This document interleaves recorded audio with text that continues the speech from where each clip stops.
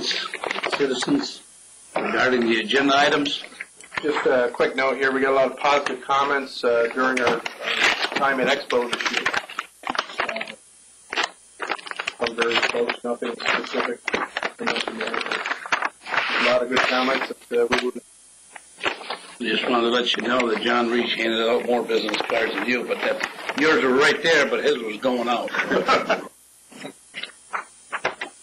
We have staff reports. We're in need for an executive session due to some conflicting times here with our attorney and stuff. So with that, wait, I'll go over to you on the executive session items. Certainly. There are several items for executive session. Some of them fall under negotiations. I'll go down through. There's about 9 issues here for executive session. One is negotiations GSA, negotiations Longshoremen's Union, legal discussion Waddington, foreign trade zone negotiations agreement, Cape Air negotiations, RPC negotiations, opinion from council on legislation C10, outside counsel regarding the Great Crossing case. There's some information I need to relay there, and an update on our efforts to pursue legal services. So that covers the nine items for executive session. Okay. Is there any questions on the items? Are we taking those out of order, or are those coming at the end of a meeting, executive session? These are a combination of things that are in the regular business item agenda, and I think 2 of these items are under other such matters. But are we saving them for the end, or are we doing them up front? No, we really need to do them up front because we're limited on council time. Okay. I have another meeting at 6:30. Okay. Just asking. Okay. So prior to asking for the motion, John, did you have someone that you wanted to? Yeah, I just wanted to introduce John Paniton, just so we had an opportunity to meet the board. He's with Canadian Projects Limited, who's handling the windmill cargo for Canadian Renewable Energy Corp. Just happens to be in town today and helping us out with the project. And Marshall Miller, who's our counsel for the Foreign Trade Zone, and has been helping us out with. And they're going to be available for a minute for executive session. Yep. Yes. I need a motion to go into executive session, please. So moved. Second. All right. When John did that. All in favor, signify by saying aye. Aye. Thank you. This is Fred Carter, our board chairman, Mary Farley, Jim Thu, I don't know if it's off yet or not. Don Hooper, all board members, Frank, our counsel, Jim Thu. Mary, nice to meet you. That was Mary. Right here. Okay. Steve's back in the room. We're on. So we'll go back to regular session. We're going to go right to the staff reports, the executive director's reports. Basically, just in addition to what's here, we've had substantial discussions with Cape Air regarding the upcoming schedule, St. Lawrence Valley Air Task Force, a number of different organizations. Just been a busy all-around month. Are there any questions? Are there any questions on the report at all?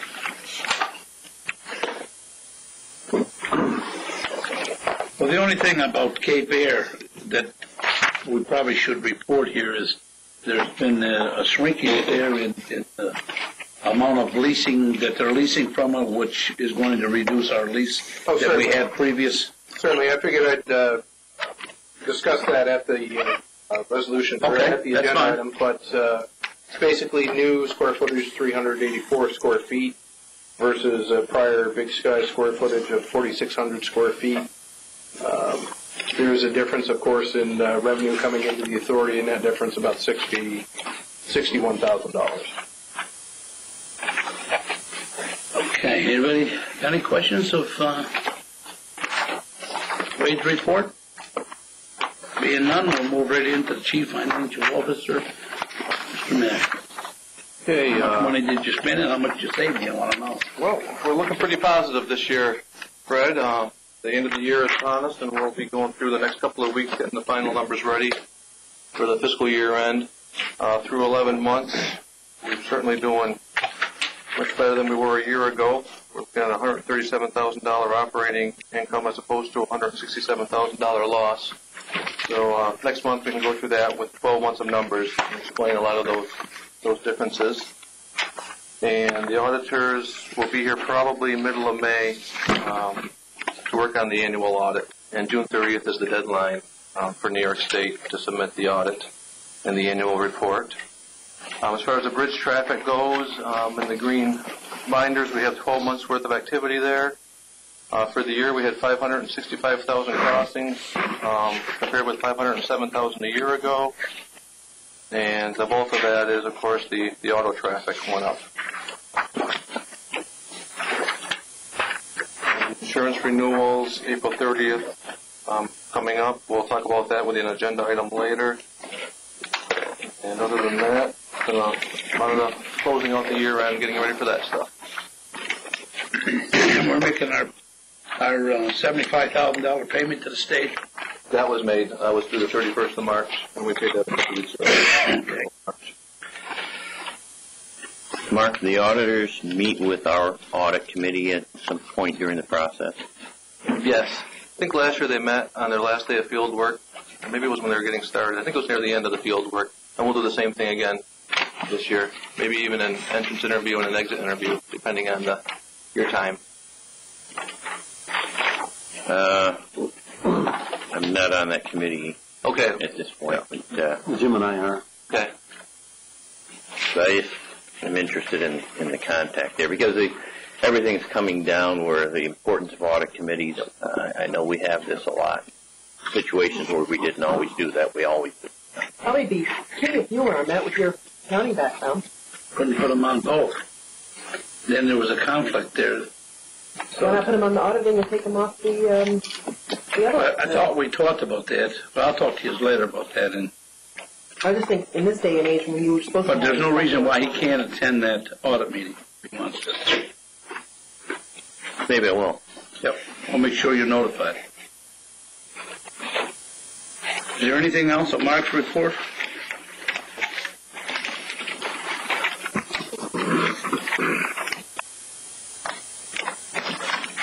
Suresh? Oh, you got your sleeves rolled up. Well, time to give a good report. Speak up so I can hear you. Our application to amend the boundaries of the foreign trade zone has been approved. We have a resolution on there tonight for the foreign trade zone operators bond. If approved, that'll be in place tomorrow. We'll be all set there. We've been having a lot of meetings, as you heard, on the windmill cargo, as well as the foreign trade zone, making sure all that's in line before the ships arrive. We've done some outreach to some New York State firms and actually have 2 meetings this week for potential additional bulk cargoes, just preliminary meetings. Meeting later this week as well for a shell building tenant. And I guess those are the main things I wanted to touch on. Now, do you have yourself diaried so that you can follow up on the letter you sent to the Ontario Ministry of Transportation, or how do you follow up on those things? I mean, how do we know that they're not just to take the letter and do nothing with it all off the radar screen? We'd expect a response. You will? Same way with the Capital Corridor. We've already kind of gotten a response on that. We're going to follow up on that as well.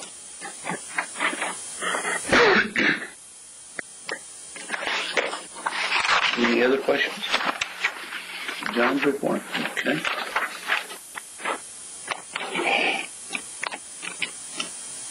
Stephen Lawrence, Director of Operations report. Well, on the industrial park building, I've taken a couple board members over to look. If anyone's interested, I'd be glad to show you around. But we've got probably another week to 10 days, and we'll be substantially complete with it, the exception of the paving of the parking lots and grass and plantings and things like that. But it's coming along pretty good. Just a little painting remains and some fire sprinkler work has to be done. So we're probably 3 weeks behind schedule. It was scheduled to be done this week, but a couple things came into that, and as they relate to the power. So on average, without the power thing, everything was on time. So it's not hurting us right now, but we should be good by the end of the month. On the bridge, on the rehab project, we received the final design report this week, and that basically is ours and our engineers and the state of New York agreeing on how we're going to proceed on that project. I can give anybody an update they need to on how we're, which way we're going to head on that, but I think in general everybody knows where we're headed there. And I've been working pretty heavily with Canadian Projects Limited, doing the logistics and working with the ILA and trying to get everything coordinated for the upcoming project. So far, so good, but we're really going to have a lot of activities are going to go on in the next month. And lastly, we did get a load of road salt, about 9,000 tons. That came in about 8-9 days ago, and we've already shipped out 6,500 of that 9,000. So there'll be just a little bit to relocate, and we're trying to get North American to send us another ship before all this work begins with the windmills, and we don't want any kind of issue with moving materials around and logistics when you've got all that in port. So we're hoping to get that by the May 1st deadline. But and that's also Great American Salt, or is that Morton? We've been talking to North American. I haven't heard anything from Morton yet. Steve, talking in that line, there's a twofold thing there. There's the ships coming in to unload, okay, and then on one end we have the barges coming. Right. If we looked at both of that, in case something happens, if a ship does come in, what do we? You mean a salt ship? Yeah. We can. What we do, we've got that. We've thought of that, Fred. We're trying to just give an alternative location. It's not going to be that traditional. You remember, you see at the end of the dock, you see the huge pile. Right. That was where we first offload. We lighten the ship and move it forward. What we're thinking is there's an area just outside the foreign trade zone, so we won't be in any way involved with the windmills, where we could drop some of that, and it'll all have to be relocated anyway. So what we're hoping to do is lighten the ship outside of that area and then move the ship ahead, put it where it normally is, but that pile that we lighten will still have to be moved. It's just going to be closer, so we can do that with loaders. Are we going to be able to put it in on the inner harbor? Not right, probably not early. That'll be something we'll really have to concentrate the end of September and October. And unless Morton shows up, they've got the area right by the transflow. If they can make that happen, we could relocate there. But I just think with the time going on, we don't want to be moving salt and moving around there with all that. So we're just kind of blocking out that area, just like John was talking, from May through middle of September. Any other questions?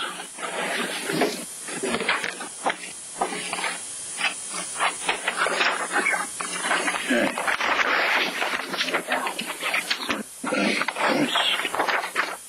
And we do have a report from committee. Yeah. Facilities Committee met today. Yeah, had a relatively short meeting for facilities. Discussed Building 9 heating and ventilating units. Going to replace 2 there. Talked a little bit about the engine house rehabilitation and money available for that, and request from New York and Ogdensburg Railway to possibly use some of the funds for the engine house for some rail replacement. No action out of that from that discussion. Also, just reviewed and contract with CNS engineers for the airport perimeter fence.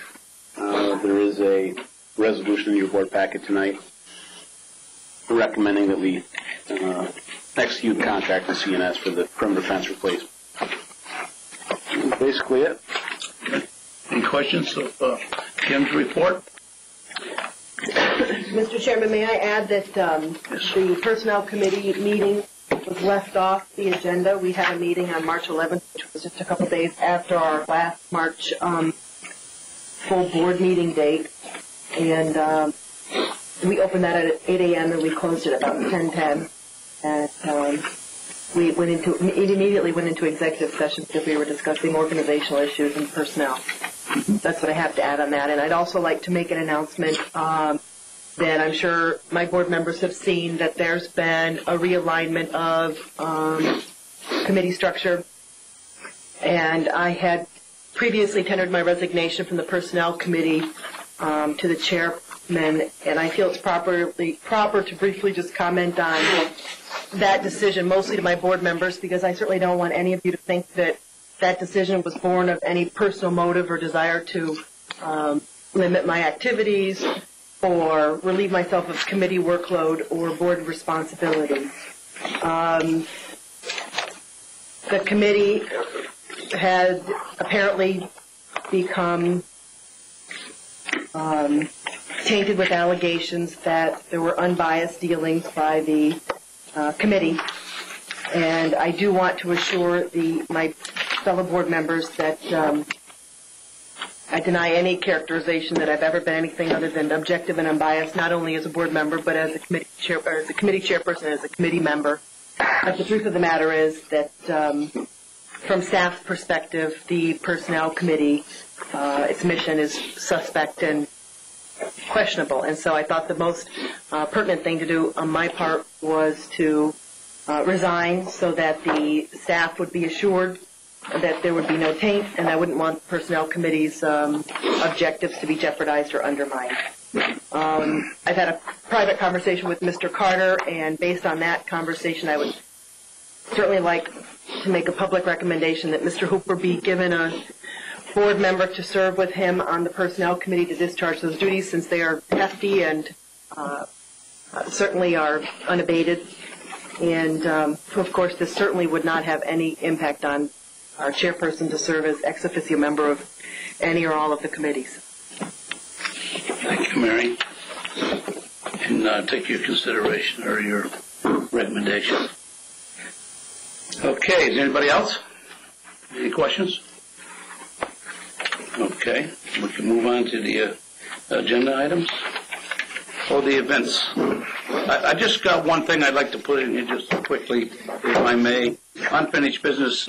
Excuse me, Sam, for not introducing you. Oh, gets me my act. Get the cookie then. Yeah. Most of the people here know Sam. Sam Lamachi has been appointed by Governor Spitzer, ex-Governor Spitzer, and Sam and myself are both waiting for to be confirmed by the Senate. Where that ends up, I don't believe till the budgets are done he's going to do anything. It's no different than the rest of us went through. But Sam wanted to come by and see us, and I welcome you aboard, Sam, when you get here. That's the best I can do at this time, anyways. So is May 6th the next upcoming date for May 6th, that's Tuesday? I don't have my calendar with me. It should be Tuesday. It should be the first Tuesday. First Tuesday. No, we always do the first Tuesday of every month? Yeah. Yep. General. I believe everything should be good there for me, too. I'm sorry about this one here being changed. So May 6th again? Mm-hmm. Yep. 4 o'clock or 4:30? 4? p.m. Does that fit with everybody?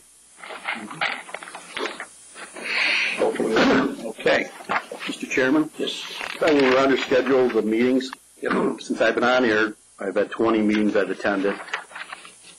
And of that, we've changed 12 of them.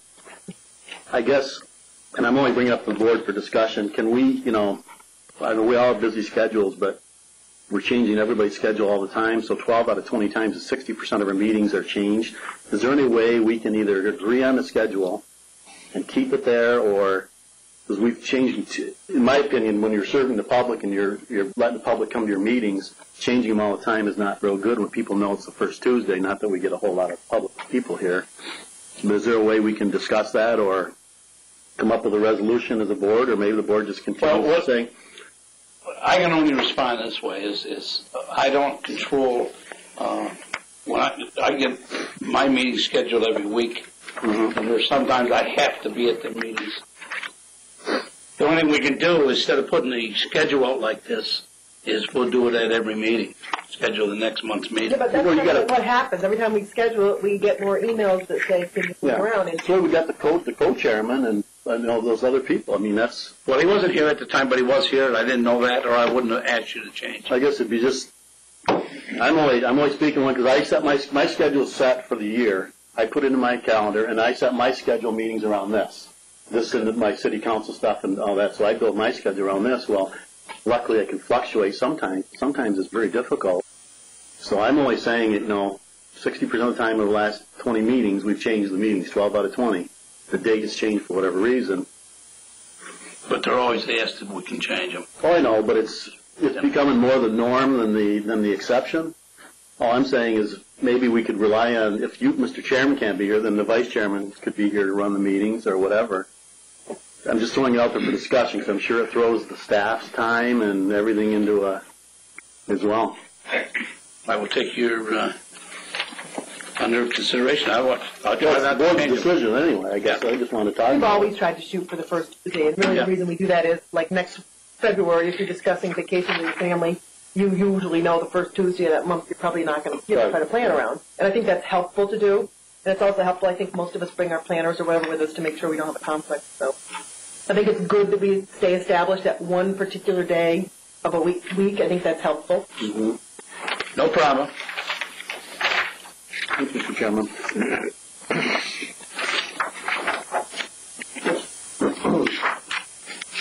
Approval of business items.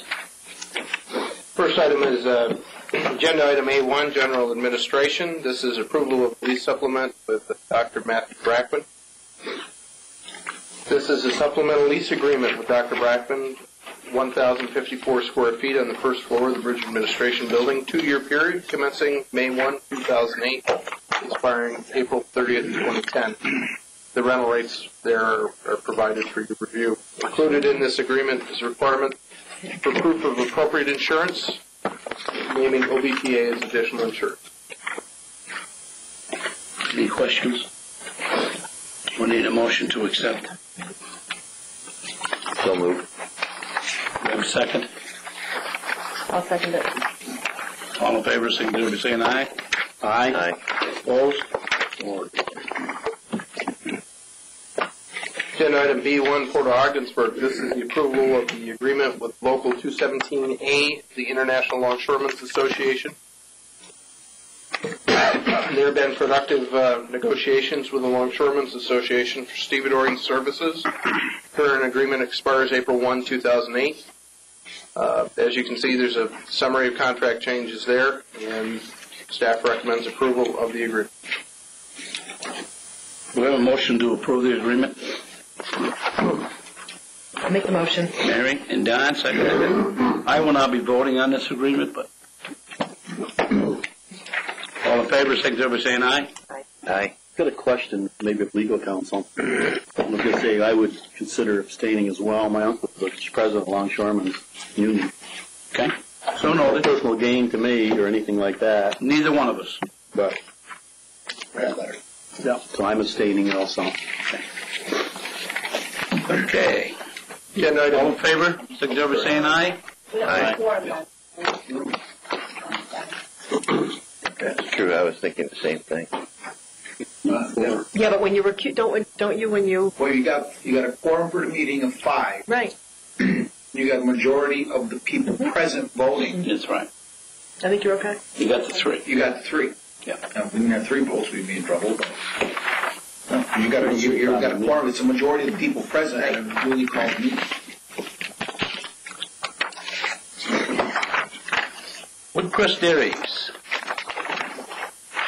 This is the agreement with Woodcrest Dairies for a total of 83 acres plus or minus, 14 acres east of Acco, 19 acres west of Acco, 10 acres adjacent to Graymont Materials, and 40 plus or minus acres on Wagner Road.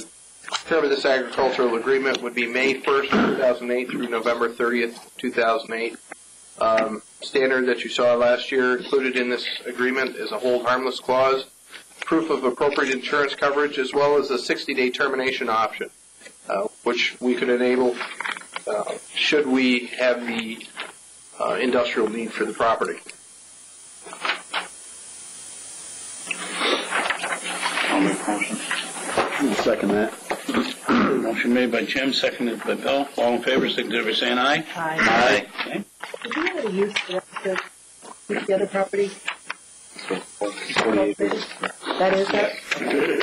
Wagner Road, yes, I'm sorry. Item B3 is approval of a handling and storage agreement with Drummond's Limited. This is, the term of this lease is May 1, 2008 through July 31st, 2008. This is for continued handling and storage up to 7,600 tons of dried distiller grains at the port at the rates you see before you. Proof of appropriate insurance, naming OBPA. Additional insurance is also required. You have some down there now? Do I have a motion? So moved. Seconded by Bill. All in favor, signify by saying aye. Aye. That was a couple houses. Item B4 for the Port of Ogdensburg is approval of purchase of foreign trade zone operators bond. To activate foreign trade zone 118 for the importation of windmill cargo, it's required that a foreign trade zone operators bond be purchased. The face value of the bond is $100,000 for this cargo. To ensure competitive pricing, we reached out to 4 firms for bonds. You'll see the corresponding dollar amounts there. Based on the review of the proposal, staff recommends the bond be purchased from FedEx Trade Networks for the amount of $800. Acceptance of this proposal requires the authority to execute a customs power of attorney to appoint FedEx Trade Networks, transport, and brokerage to act on behalf of the authority for the bond. Who didn't quote us? No, there was three we reached out to. Oh, contacted 3. Oh, I'm sorry. I did say 4. 3. I'll make the motion. Motion made by Mary. Second. Seconded by Bill. All in favor, signify by saying aye. Aye. Item C1 is approval of a lump sum consultant agreement with CNS Engineers for Ogdensburg International Airport. This is part of the 5-year capital improvement program for the airport. It involves the removal, replacement, and realignment of approximately 13,000 lineal feet of fence that's currently 5 foot high, replacing it with an 8 foot high fence. CNS has submitted a proposal for design services for the project in the amount of $20,100. Specifics on this project: the total project cost is estimated to be $736,000, and the entire project will be 100% funded by the Federal Aviation Administration. Any questions? One quick question. Just for my benefit here, what exactly is an independent fee estimate? You're talking here in the last paragraph. Costs associated are below $100,000, so an independent fee estimate is not required. If the, let's say, for example, CNS had come in for whatever reason and said that it was going to be $101,000, what that does, that triggers basically an independent review of CNS to make sure that the project is in fact reasonable. And who would do that review? That would generally be a third party, Steve. And we had one Third-party engineering firm would just look at it to make sure it's fair and reasonable. So more like a peer review. Exactly. Yep. Hopefully someone from out of the area, so it's not your direct competitor. Exactly. We usually get 3 of us, different ones to perform it for us. And this will be for the Facilities Committee, is that right, Jim? Yes, it was. You recommended it come full board. I'll make the motion. Motion by Mary. Second. Seconded by Don. All in favor, signify by saying aye. Aye. Opposed? So ordered. Item C2 at the airport, the approval of lease agreement with Cape Air. As you know, Cape Air has been selected by USDOT to provide essential air service to North Country airports, commencing on or before September 16, 2008. We prepared a 2-year lease with Cape Air for the use of the passenger terminal building at the airport associated with providing the essential air services. Cape Air is looking to lease only 384 square feet of the space. You can see the rental rates there. The lease term is September 1, 2008 through August 31st, 2010. Basically included in this agreement is a security deposit in the amount of $35.85, requirement for proof of appropriate insurance, naming OBPA as additional insured. One thing that we did add here is under this agreement, the OBPA will prorate utility costs and bill Cape Air according to their portion of utility expenses. And based on this, basically out of our budget, we're losing $61,000 based on prior terminal lease rates. Is that right? That's correct. How much when you look at the total amount of square footage that Big Sky rented, it was 4,600 square feet. Total dollar amount, $75,000 range. How much more than will we? The 384 square feet equates to about $14,000. A net loss on revenue line to the authority of $61,000. Okay. How much of the building will we be able to parse up and rent out then, if we're only going to be leasing 384 square feet? We have the other side of the building, the other half of the building, both on the air side and the land side. There we have a map right here. I want to say it's around 2,500 square. 2,500. And it's usable right now, or do we Yeah, have and to that we walls? And one side of that, it will only be used by someone that has any kind of security clearance because you can only access that from the air side. Is that where the fire truck is now? Yeah, that's right. So, That's what I'm talking about. my question is, if we got to maintain that fire truck in that facility, right? Right. Because the people there in that area are trained, right? Yes, hopefully the people, you mean with the airline? TSA, who do we have trained before? They will be trained for ARF. No. I do not anticipate that Cape Air will be trained in ARF. Big Sky was trained in ARF. Cape Air most likely will not, as a 9-passenger plane does not require ARF service, yet we have to maintain ARF capability as part of our operating certificate at the airport.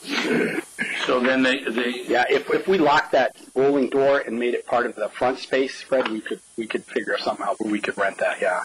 It's just the security part of it is why you can't just rent it to anybody. That's the only reason. But we could move the truck out of there and tie it into that front space.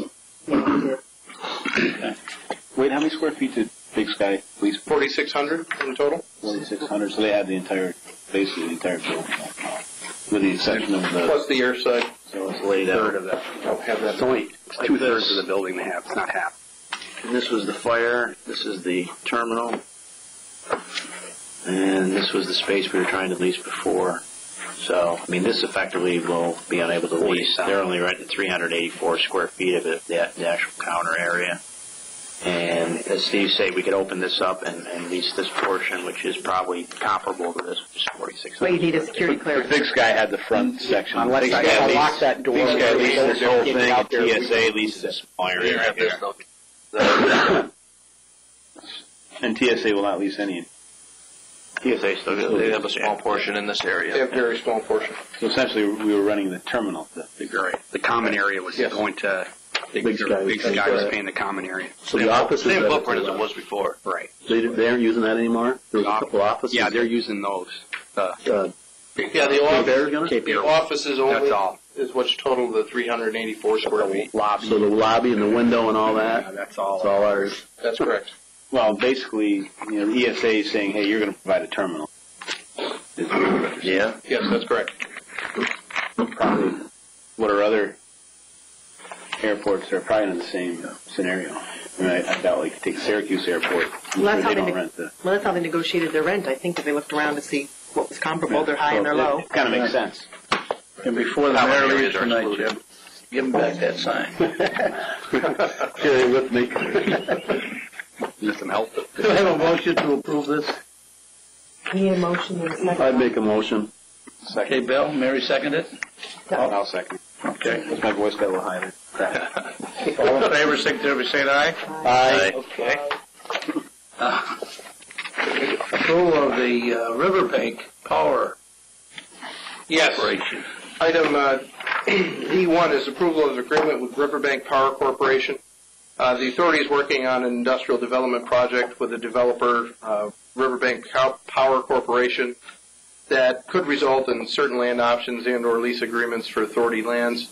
As part of the authority's due diligence, it's necessary to seek outside legal services to work with the authority to review and complete said land options and or lease agreements in regard to this industrial development project.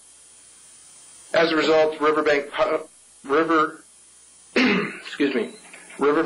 Corporation has agreed to establish an escrow account in the amount of $15,000 for the purpose of funding certain costs and fees incurred by the authority for outside legal counsel. I'll make the motion. Second. Don. Okay. All in favor, signify by saying aye. Aye. Opposed? Just before we move on, Brian, is there anything else? Because you had, John can bring you up to date on it if there is other questions. Well, let me set the appropriate expectations. Go ahead. The authority does not disclose matters of negotiation with potential clients, and that's going to be our only comment on this particular item. Where are they from? Again, same comment on this, Brian.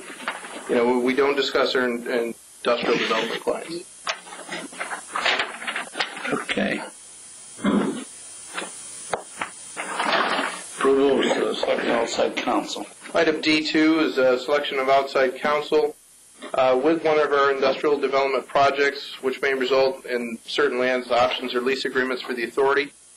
As part of the due diligence, it's necessary to seek outside legal services to work with the authority. You can see the firms that we have contacted there.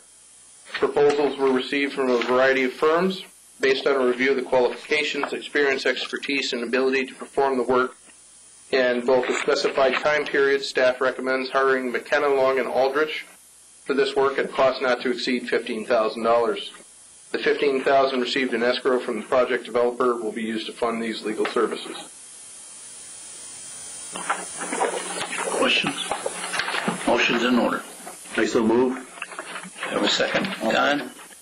Jim.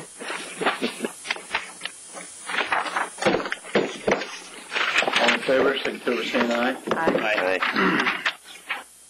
We do have a few other such matters for the board today. Agenda item E1 is approval of a lease agreement to General Services Administration. As you're aware, GSA lease for the Ogdensburg Social Security offices expires April 18, 2008. Staff negotiated a supplemental lease agreement with the GSA for 5,200 square feet of space in the 6th Industrial Building on 5 conditions. Term of the agreement, April 19, 2008, through and including October 18, 2009. It's an 18-month agreement. And the annual terms, the rental agreement is $74,256. Monthly rate is $61.88 per month.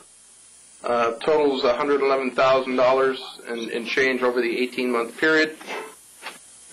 The authority, the third point, GSA now has a broker-style system. The authority will pay Jones Lang LaSalle, broker for GSA, a commission in the amount of $32.44.64, which is equivalent to 2.9126% of the rental, stated in the point above. Point 4, GSA agrees to terminate the right of early termination for the term of this agreement, the 18-month period.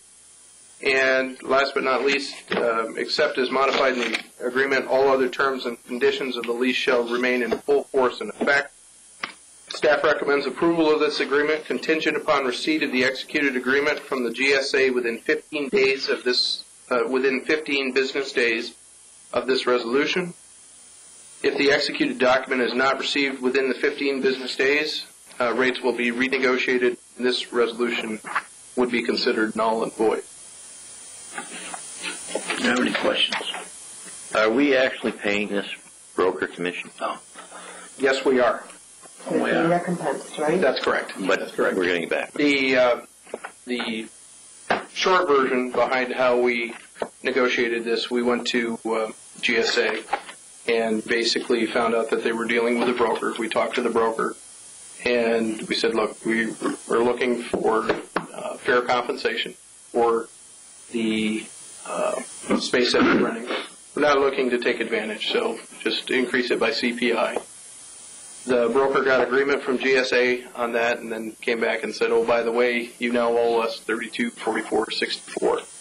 And as a public authority, and as this was not new business, we pushed back quite hard on this and said, "Go back to GSA and get your money out of GSA. You're not going to get it out of the authority on this." So they went back to GSA. GSA was agreeable, and that results in the rates that you see. But is it required that we front the money and get reimbursed, or GSA is just going to take care of it? No, what they did is they basically inflated the overall rate to include that 32. Let me get my figures right here. The 32.45, and basically that's in the 74,256. So we just figured out what we owe them per month. We're whole at the end of the day. No, but you're not, because you wait 18 months to get it back. No, we're going to pay them every month. Mark, you can take care of that, right? Send them a check for that. You're going to amortize this over 18 months?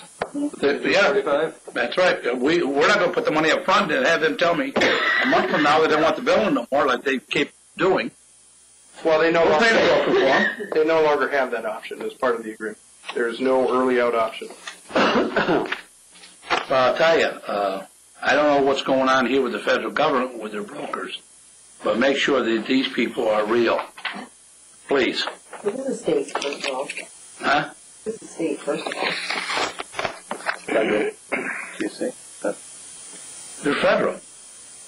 But what I'm saying about brokers is it's all the time people are paying them, and they're not doing it. Well, just the fact that they don't disclose prior to negotiation is very enough, in my opinion. Don't pay them until they sign the contract. There you go.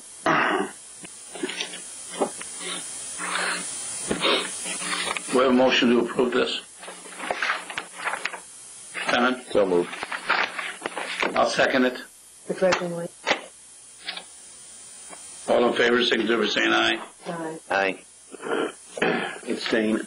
Abstain. I know that. The record show. Such other matters. What's the next? What? Agenda item E2, Waddington. We have two lots that need disposition out in Waddington. You recall at December 5th, 2006, the board authorized for the disposition of the remaining unsold lots at Waddington at $15,000 per lot. Two of the lots remain unsold. It's recommended that the lots be dispositioned at $15,000 per lot. We had a discussion previously, so we'll need to strike with the exception of lot number 20 at $10,000 due to the size of the lot. So the corresponding corrected lot 15, tax map ID 13.081-1-36, minimum bid $15,000. Lot number 20, tax map ID 13.081-1-43, would also read minimum bid $15,000. No, I thought we agreed to 10,000. because of the size. What was the size? Oh, I got the opposite message of that in the... I didn't think we could, because they were appraised at 15. I don't have a problem with it. I don't have a problem with it. But I think the law said if remember that if you don't sell or something like that, so it goes back to what the market value is, and we couldn't sell them at the $15,000 before, so now we're doing the same thing. We've set the market value by the previous bids. Yeah, which they didn't. With the yeah. AAA law, we're okay by. So we're all right with 10. 15 and the 10. That's fine. And I thought that's what we agreed to, isn't it? It says here. All right. So let's go back to as stated then in the approval for disposition of Waddington lots to clear it up. It's recommended the lots be dispositioned at $15,000 per lot, with the exception of lot number 20 at $10,000, the size of the lot. Lot number 20, tax map 13.081-1-43.41 acres, minimum bid $10,000. I'll make a motion. A second. Motion made by Mary. Who seconded? Bill? All in favor, signify by saying aye. Aye. Those opposed? E3 is such other matters is approval of foreign trade zone site operations agreement with Canadian Renewable Energy Corporation. That's a mouthful. In an effort to limit the authority's participation in everyday operations of the foreign trade zone, 118 at the port, as it relates to the upcoming importation, exportation of windmill components, the authority has prepared a foreign trade zone site operation user agreement for the zone. This agreement grants the zone user, Canadian Renewable Energy Corporation, and/or its customs broker, the authority to utilize the zone as a foreign trade zone, subject to the terms, conditions, agreements, and restrictions set forth in the agreement, and in accordance with the standards of operations required by U.S. Customs and Border Protection. This also includes an activation fee of $2,500 and an annual fee of $2,500. So there's some income associated with it for the privilege of using the zone. Those are add-ons?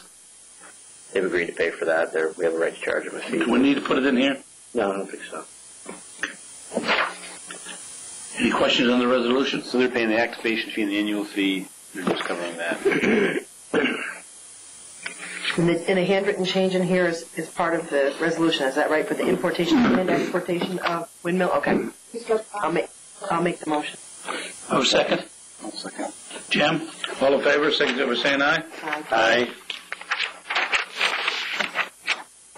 E4 is insurance renewals, and at this point, Yeah, sure. April 30th is our renewal date for the following policies you see listed here, which is the bulk of our policies other than the bridge property. So you have property, general liability, auto, terminal operators, which is the marine terminal, and the airport liability and crime. We received a couple of quotes, one from Haler, Fryer & Kuhn and one from Rose & Kiernan.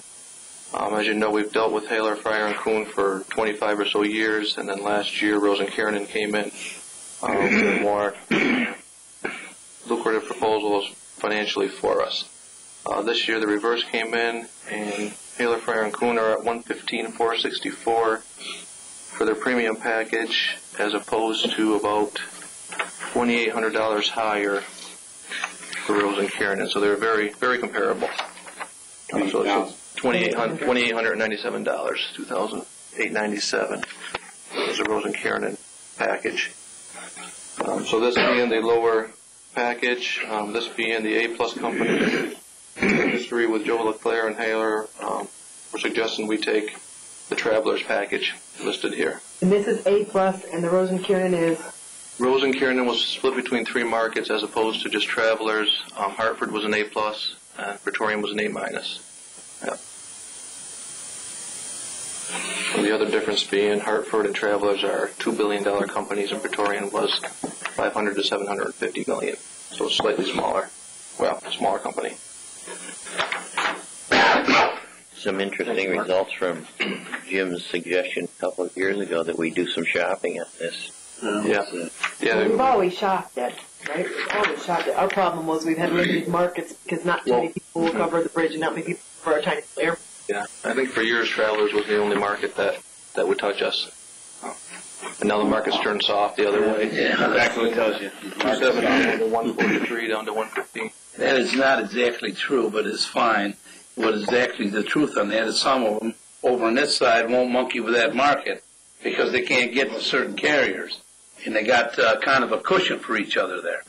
You know, we don't bid against each I think other. you're talking about broker with record. That's another I'm issue. talking about Travelers, too. Because one guy couldn't quote the price because Travelers has already quoted the price. Because it's a broker of record issue. Yeah, whatever. That's why I say brokers need to be looked at. We have a motion to pass it. Make the motion. Second that one. All in favor, signify by saying aye. Aye. Thank you. Last item up tonight under other such matters is approval of use permit with the Ogdensburg Youth Lacrosse Organization. I move. You gonna join the class? We have a second. Second. All in favor, signify by saying aye. Aye. Opposed? What team lacrosse is for? Don't know. No, that's a new one. Not more than. Title IX issues, maybe? One more? Absolutely not. I can't vote on it. Oh, no. I thought we're holding that. Let's hold it until next one. All right? Yeah, that's fine. What do you got, another one you want? I didn't have it in my packet. What are they? You know, there's very... Well, we've got a agenda item that's not quite complete. It was close for today. We can hold it until next month. I haven't. Matrix the body? No, that's fine. That's fine. Very sweet. We don't need it. He said, well, smell. I said, Any comments from he said, 5%. citizens or other board members and staff? I need a, May 6th is the deadline for the Brought it date. up already. Motion to adjourn. Get a question before we adjourn, Mr. Chairman. I looked, it says the quorum is presence of the majority of the sitting board members shall be necessary to constitute quorums. Is that the sitting on the board or sitting in the meeting? Sitting on the No, board. sitting on the board. So we So got with- that. Yeah, no, but you only had 3 votes on the ILA contract. Quorum had to be 4 of this, right? We're short a member as it is. Quorum is 4. We're not. Are we short? I think we still have to count Connie. Yeah, she's not. Yeah, she's still on. But the point is, because of the concern I got with it, I asked our legal counsel when he was leaving, and he said, because I have no personal gain, nothing, no conflict with me, I can vote on that. So I'm wondering, does it make sense to re-vote on that, just so there's no issue? I don't want someone to come up and say, hey, you know what? There was only 3 guys voting on it, 3 members voting. I will affirm my vote The on it. records show that the board member, Bill Nelson, has decided to vote in favor of the LA Yeah, agreement. B1, the approval of the longshoremen's, I asked legal counsel, and he said there is nothing, no conflict, there's no, personally, nothing gained from that, and he said there would be nothing. And I just assume, have that on the record, that we had 4 members supporting it, so that there is no issue. That way they can't say later that it was valid or something. It wasn't valid, that's right. And like I said, I consulted with legal counsel, I went out there and asked him, and he, no, but I wasn't sure at first time. Just let the record show that there was no need for a meeting for the Ogdensburg border station this month. And we have the meeting set for May 6th. And we need a motion to adjourn our meeting. Do we have a second? I second it. All in favor, signal by saying aye. Hi, John. Have you seen that? I bet you did. I want to email. Oh, yes, I did. Find your junk folder. Yes, I did, yep. Yeah. I said, he's got to slow down. I think